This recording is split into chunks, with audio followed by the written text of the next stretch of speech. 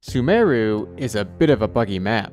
It's beautiful and everything, but they didn't quite seal it up too tightly. And getting below the map is, well, as easy as walking out of it. I found numerous spots where this is possible. Some were far off the beaten path, while others were right alongside it. Let me show you one of those spots and one example of something neat that can be achieved by breaking out of the map. First thing you'll want to do is pay our pal the turkey a visit. That's the Jade Plume Terrace Room. If you've yet to unlock this area, it can easily be done by going to the northwest corner of Sumeru and hopping into this warp portal. Once in, it's time for climbing. We're going all the way to the ceiling. Yep, just like with the Bathysmal Bishops, the Coral Defenders, the devs left a gap up there. To be precise, you'll want to be here on the map, roughly center with this dip in the map's border.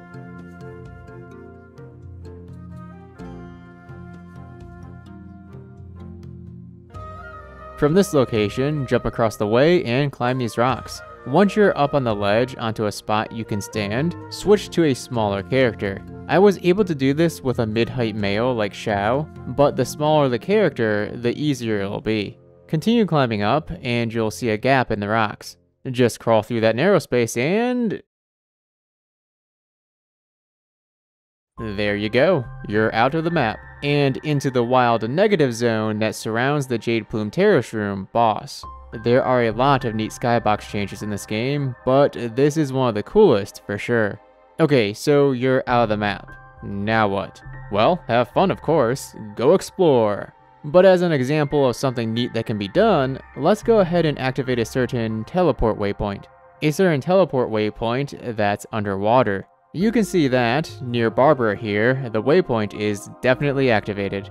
I won't go too deep, yes this pun is intended, into the mechanics of how water works in this game. I've got other videos on Watasumi Island, Dunyu Ruins, and breaking into Shrines of Deaths, if you'd like to know more about water mechanics. But the gist is that swimming in water only takes place near the surface. The ground below can be walked on. All we have to do is come up from below the water and activate the teleport waypoint. So from the location we broke out of the map, just make our way over to the teleport waypoint.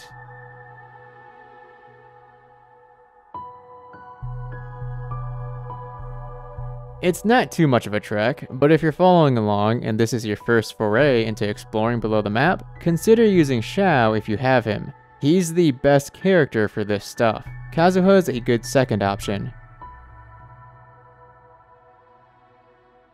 Okay, this convenient log that's directly below the teleport waypoint is our ticket in.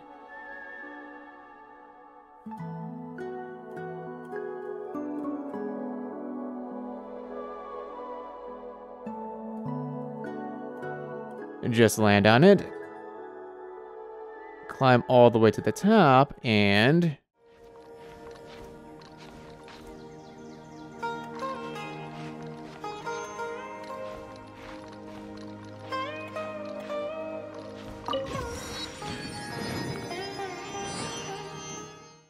and there you have it. Open the map and teleport to the waypoint. You are now underwater, which is always the cooler option versus draining the water.